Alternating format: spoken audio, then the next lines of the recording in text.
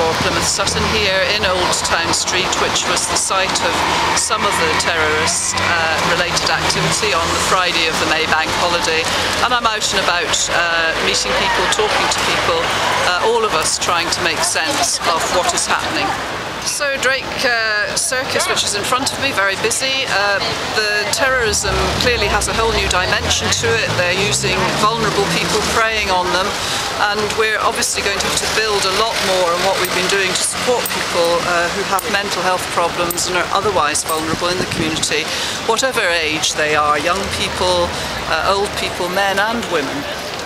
We need to build this into our security infrastructure.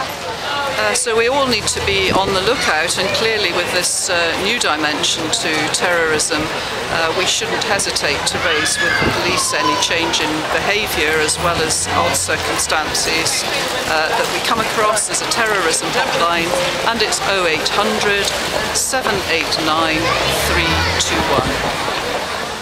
You didn't have any hesitation about coming into this? No, I've lived in Plymouth all my life, so at the end of the day you can't let negative things get you down, in my opinion. Yeah. Keep trucking. It's close to home, but you can't let it stop you. And quite safe out and about in Plymouth? Absolutely. Absolutely. During the hours of daylight I feel very safe, and it's even, there are more police on the beat now, which is very reassuring. I would feel less safe at night, I think. But that could be because as a pensioner you feel more vulnerable if you're out after dark. But generally I think the police do a tremendous job.